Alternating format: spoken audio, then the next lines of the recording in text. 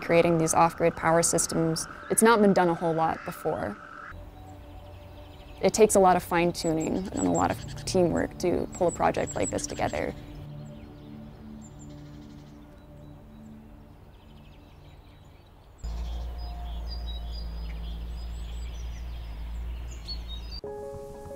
The Headwaters Center is an event center and museum.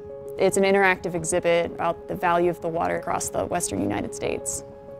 All the energy consumed by the center is actually generated on site.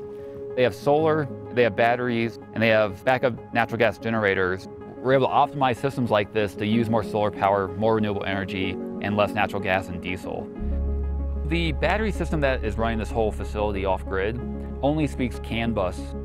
The Ageto system only speaks Modbus, and the device to make that work is the WAGO PLC. The WAGO pieces act as a translator between our system and the brains of the batteries, which is incredibly necessary for these off-grid power systems.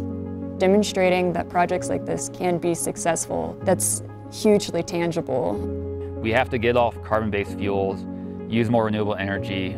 Our product is allowing that to happen. I think it's pretty clear the importance of shifting into renewable, clean energy resources.